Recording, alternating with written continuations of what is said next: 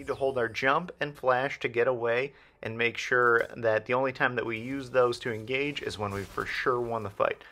Okay, right now we need to see that we saw Jarvan on the top side of the map, Ribbon's in mid, and Jhin is coming towards us, and he's pinging danger.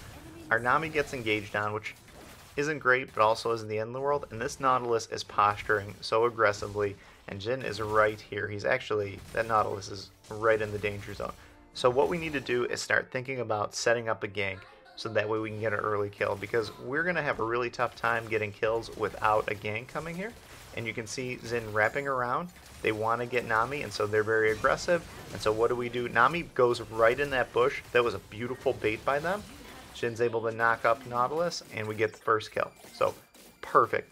And that's exactly what I was talking about when I mentioned, when we should be engaging and when not. Nami played that so beautifully.